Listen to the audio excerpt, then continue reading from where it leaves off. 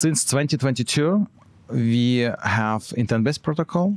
I call it marketplace, where our protocol sell user orders to market makers.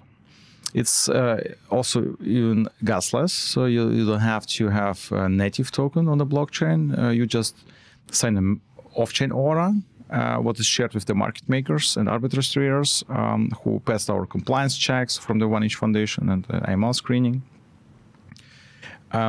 They do all the transactions for you. So all the costs, all the execution costs are completely included. And like we found out, it was just an idea that it could work much better than what we started. But we found out that actually it generates much more value because on higher amounts, especially on higher amounts, the user can get more. We have real world examples where someone exchanged 12 million USDT to Ethereum, and this guy got 209,000 US dollars more. It's just like, because this guy used our tech, he got brand new 911 Turbo. Yeah, it's not Turbo S. Turbo S is a little bit more expensive, but the Turbos he could afford to buy, or maybe an old Lambo.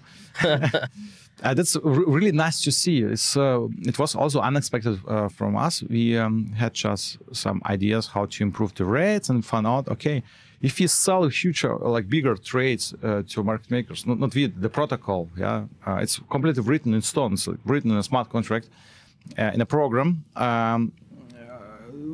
that the order is just sold in time to market makers, and market makers compete between each other because they cannot wait.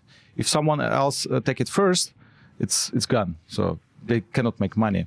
They settle even if they make like 50 cents, profit, or maybe $1 they settle already. And this means that we turn it a little bit around, so the user is fully protected from also even math by architecture design.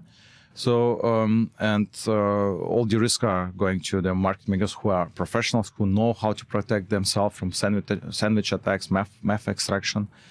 And who wants to earn money. So it turns into a huge marketplace